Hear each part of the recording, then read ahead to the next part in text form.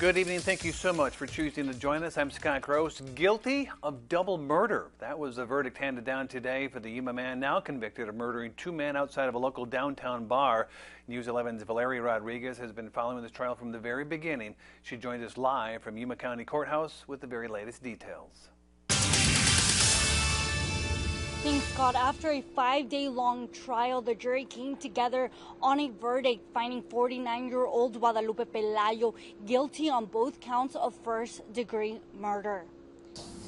Tears and sighs of relief filled the courtroom as the family of both victims, 41-year-old Francisco Lopez and 35-year-old Luis Navarrete, were present. They've been here since the beginning of the trial. Emotions were high as they heard this verdict for one of the victims.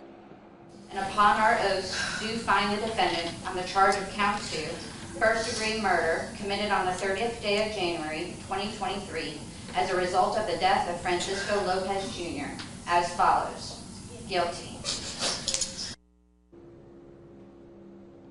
The murders happened in the early hours of January 30th of last year, and Pelayo shot the victims multiple times across their bodies. And for Pelayo, there was no reaction that was seen in the courtroom when the verdict was read. His sentencing is scheduled to be in mid-September. He's facing life in prison. I'll have the full closing arguments that led up to this moment tonight at 10 p.m. Reporting live in Yuma, Valeria Rodriguez, News 11.